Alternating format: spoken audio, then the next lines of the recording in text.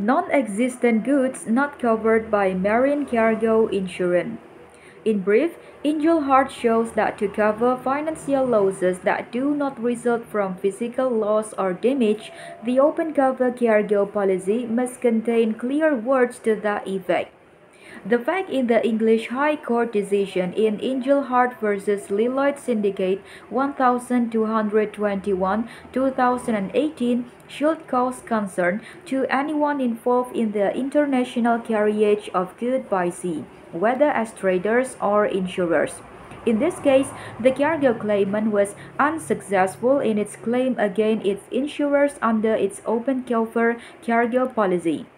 A physical loss claim do not include circumstances where insured is defrauded into taking out document of title for non-existent good. Court find the claimant had purchased copper ingot from a supplier which it had then unsold to a consignee in China. There were two shipments involved. The first arrived at the ultimate destination, but the second had never been shipped, and there was no cargo to be physically lost or damaged. The losses were therefore treated as economic losses due to the cargo owner's acceptance of fraudulent document in the expectation that they covered physical goods. Unfortunately, there is no explanation in the judgment as to how the fraud was perpetrated and how the documentation was produced and payment made for the good without the involvement of the original supplier. It was suggested that broader word would be required if the policy was to cover more than losses flowing from physical loss or damage to goods. The cargo owner was therefore unsuccessful, even though its cargo cover was subject to the Institute Cargo Clauses A and contained the following two provisions. Container clause. Notwithstanding anything contained herein to the contrary, where cargo, insured hereunder, is carried in containers, it is agreed as between the assured and insurers that the seaworthiness and or cargo worthiness of the container is hereby admitted.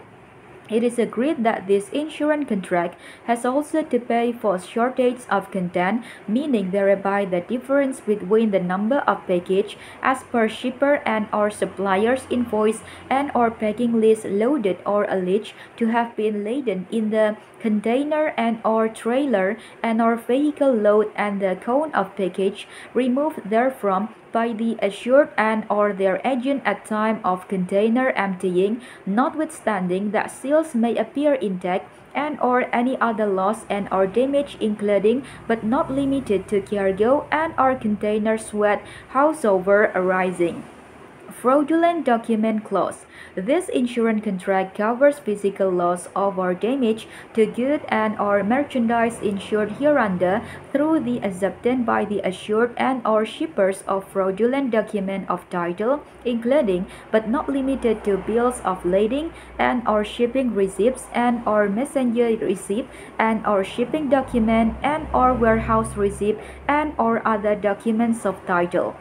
This insurance contract is also to cover physical loss of or damage to goods insured caused by utilization of legitimate bills of lading and or other document of title without the authorization and or consent of the assured on their agent and or shippers. The argument advanced by the cargo interest that physical loss claim included circumstance whether an assured had been defrauded into taking out document of title for non-existent good wasn't accepted. In an interesting and thought-provoking article in relation to this case in the November 2018 issue of Lloyd Maritime and Commercial Law Quarterly, John Dunn, visiting senior research fellow at the Institute of Maritime Law, University of Southampton, posed the question, can marine cargo insurance provide cover for non-existent goods? He concluded that there are many widely drawn insurance covers in use worldwide in today's cargo insurance market. This decision confirmed that even in a widely drawn open cover cargo contract, there should be an insurable interest and cargo which can commence transit, so that in the absence of clear wording, there will be no cover for non-existent goods. Indeed, it is suggested here that to cover financial losses occasioned by the acceptance of fraudulent bills of lading, an insurance is required that contain explicit wording covering financial losses not related to loss of cargo. How Ingelhard compares with NSW Leather versus Vanguard Insurance. This case and Dunn's article is somewhat reminiscent of the decision of Carruthers G. in March 1990 and the New South Wales Court of Appeal in late 1991 in NSW Leather versus Vanguard Insurance 1991, which involved a cargo claimant who had been unsuccessful at first instance in recovering against its insurer for the loss of goods shipped pursuant to an FOB contract from Brazil to Sydney. It was common ground in the case that the containers had been broken into prior to loading and the bulk of the leather cargo stolen. Fresh shields have been fraudulently attached thereafter. At first instance, it was held that the importer had no insurable interest at the time the good had been stolen. The open policy wording contained the agreement that the insurance was an insurance, loss or not loss. The first instance judge had also held that the loss or not loss clause could not be availed of. The claimant, however, succeeded in the Court of Appeal in reliance of loss or not loss clause. It need to be recalled in that context that Section 12 of the Marine Insurance Act 1909 provides as follows.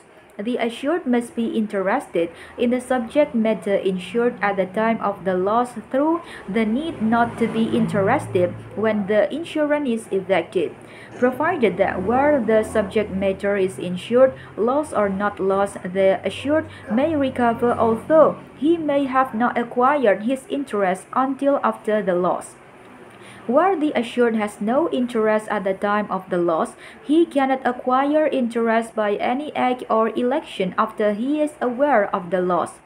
Rule 1 in the second schedule to the Marine Insurance Act also provides where the subject matter is insured, loss or not loss, and the loss has occurred before the contract is concluded, the risk attached unless at such time the assured was aware of the loss and the insurer wasn't. Notwithstanding those provisions, Carruthers G. at first instance had held that the loss had not fallen on the cargo importer because the leather had been stolen from the containers before they had passed over the ship rail at Rio Grande. The Court of Appeal held that cargo owner was entitled to rely on those provisions. Reliance was placed on the case of Sutherland v. Pratt, 1943, 815, where Part B said the simple question is whether it is any answer to an action on a policy on good, loss or not loss, that the interest in them wasn't acquired until after the loss.